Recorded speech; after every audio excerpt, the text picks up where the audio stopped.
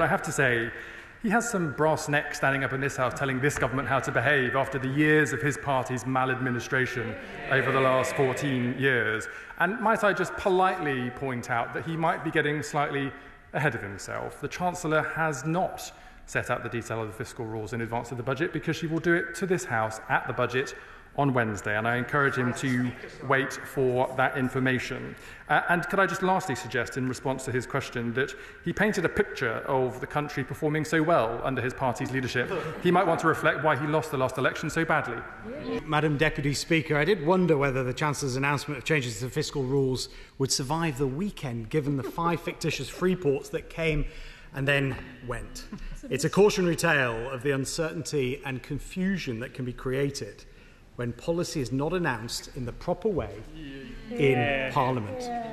I welcome the delayed statement by the Chief Secretary, and I'm grateful for the advanced sight of it. Madam Deputy Speaker, making a £50 billion announcement at a conference overseas and not at a fiscal event in this House has understandably and notably moved markets, adding further uncertainty to an already nervous business community. Although the Chancellor announced change last week, she didn't provide any details on what that change would be. This is a common approach by Labour. That is now coming back to bite them as the realities of government set in.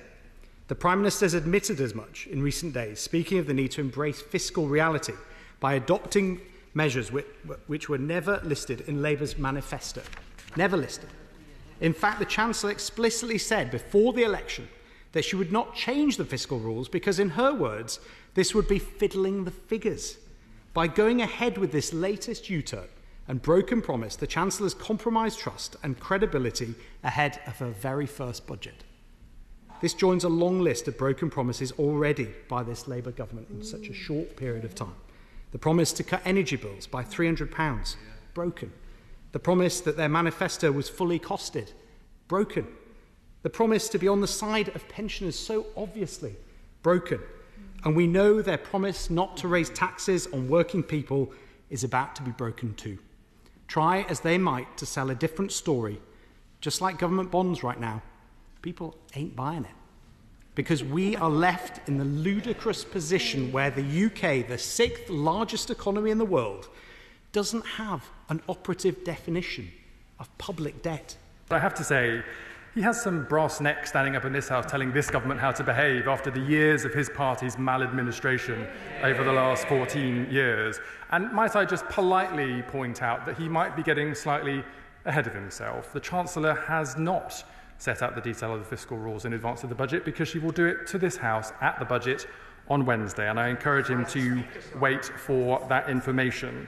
And could I just lastly suggest, in response to his question, that he painted a picture of the country performing so well under his party's leadership. He might want to reflect why he lost the last election so badly. Madam Deputy Speaker, before the election, the Chancellor said that she wouldn't change the measure of debt in order to borrow more, but now she's talking about doing exactly that. Before the election, she said she wouldn't increase national insurance. Now she's talking about doing exactly that. Before the election, they steered people away from the idea they'd cut the winter fuel payment. Now they've already done exactly that. They said before the election they wouldn't increase taxes on working people. Now they're planning to do exactly that. Does the Minister understand why so many of my constituents feel like they were misled? Yes.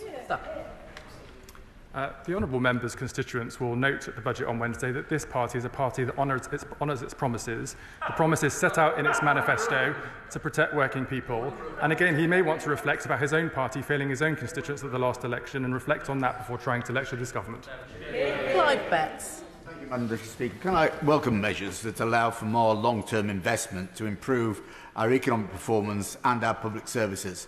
Could I ask my right honourable friend just 2 aspects, if he could define them? In terms of those areas where more investment might be allowed, is housing one of them to help us achieve our target of 1.5 million homes in this Parliament? And secondly, will he ensure that wherever there is public investment, we try and make that investment produce orders for UK companies rather than many of the orders going abroad? That's the way sure to create real growth in our economy. Darren Jones. I thank him for his question, as he knows we made a commitment to deliver 1.5 million homes, and we will do just that. In terms of the second part of his question, the whole purpose of the National Infrastructure Strategy and then the overlapping multi-year spending reviews is to give investors and suppliers the confidence that when the government says something will be delivered, that it will be delivered. They can invest and plan on that basis to help improve the British economy. And quite frankly, they're starting from a position of complete dismay because of the failed promises of the last government. We will rectify that. Madam Deputy Speaker, and I might add that there appears to be some confusion on the benches opposite when talking about their track record and the records they have broken between the nominal and the real. So on the point of realism, will the Minister agree that if we are being realistic about our reform to the fiscal rules, unlike the last government, we must provide that realism and that stability and ensure that those wild unfunded commitments, such as that abolition of national insurance, don't occur. Darren Jones. I thank my honourable friend for his question. He points quite rightly to the £22 billion black hole that we're having to clear up from the party opposite. And at the budget on Wednesday, the Chancellor will set out how we are resetting public finances and fixing the foundations so that we can get on and deliver our manifesto. Madam Deputy Speaker, and may I commend the Right Honourable Gentleman for his work on stability and investment. Would he like to say a little bit more about the challenging inheritance he's received from the last government and quite how dreadful that actually has been? Darren Jones. I welcome the honourable gentleman's question, and I know members on the opposite side find this uncomfortable, but it is a matter of fact that we will return to time and time again, because the sheer truth of it is that the last government promised the British people promise after promise after promise, knowing that they did not have the money to pay for the bills. It's shameful, and the sooner they come to this House and apologise for their behaviour, it might be better for them in the long run. If the Minister is so confident in his fiscal rules, will he take this opportunity to commit to the House that the 10-year gilt yield in this Parliament will not exceed the maximum it was over the last 10 years? Minister. The honourable gentleman is trying to be clever, but is actually inviting me to speculate on the budget. He'll have to wait until Wednesday. Does the Minister agree that sustainable growth cannot come from short-termism and that falls in public sector investment planned under the last government would have exacerbated rather than ameliorated the economic chaos that they got us into? Minister.